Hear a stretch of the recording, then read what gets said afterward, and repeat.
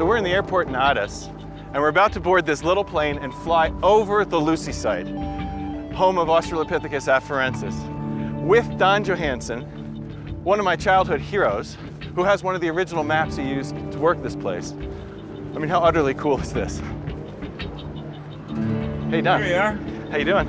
Great. Welcome aboard. You ready for this I am. I can't exciting adventure? Excited is one word.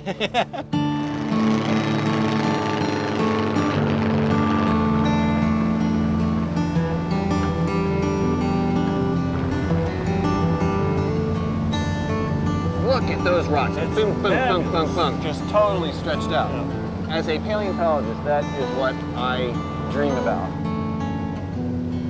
Now see the volcanic ash cropping out? That's 3.4 million years old. That is incredible.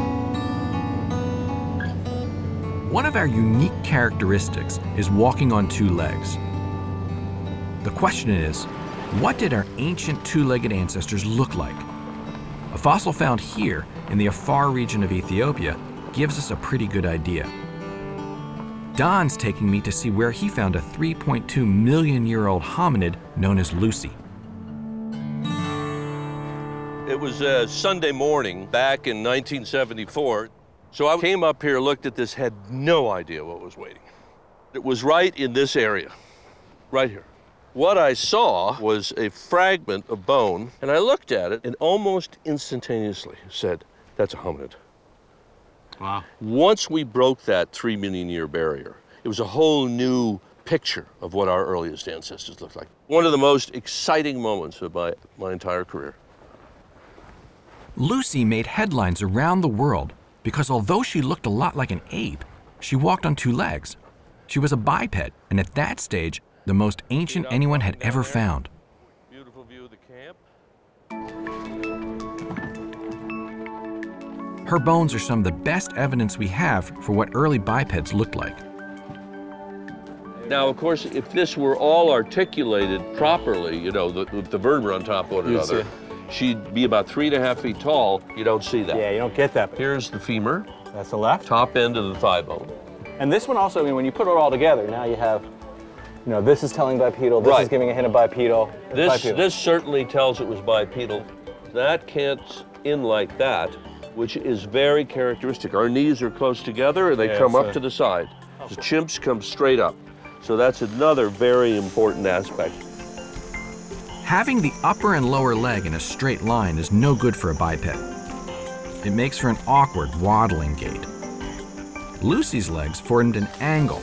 Her knees were close together, just like our own knees. This positions the feet directly underneath the body, making walking easier and more efficient.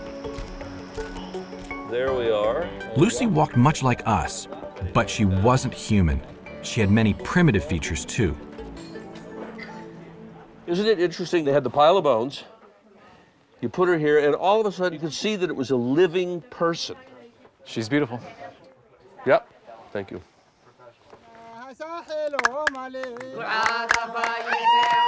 We named her after the people and the land.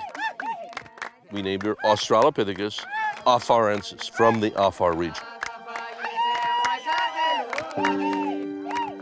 So imagine if Lucy was here with us right now. What would she look like? Well, she'd be short. She's only about 3.5 feet tall.